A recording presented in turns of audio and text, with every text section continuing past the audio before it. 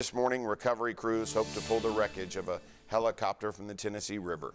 4 people were on board that high-end chopper when it crashed Monday night. Prominent East Tennessee businessman Joe Clayton was killed. The other 3 survived. Leslie Ackerson joins us as East Tennessee remembers the legacy of Joe Clayton. Russell, Joe Clayton was a prominent businessman here in East Tennessee. He and his brother Jim were business partners and, of course, lifelong friends. They are the men behind Clayton Auto and Clayton Homes. In Jim Clayton's autobiography, First to Dream, he talks of he and his brother's life during the Great Depression, growing up with the poor sharecropper parents in West Tennessee. Joe appeared on Haller and Hilton Hill's Anything is Possible back in 2012, where he talked about his life and his success. And that's what I found. That's what I think Jim found also, that it was, if we look around, that we can learn. And if we learn enough, then we can make things happen.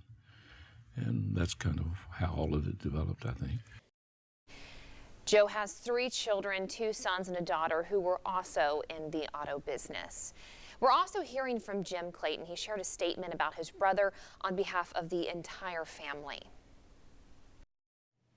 Jim says, "I am devastated and completely heartbroken by the loss of my wonderful brother, Joe. Joe and I were as close as 2 brothers can be, and as only siblings, we have supported each other since growing up together on a farm in West Tennessee and as business partners for decades.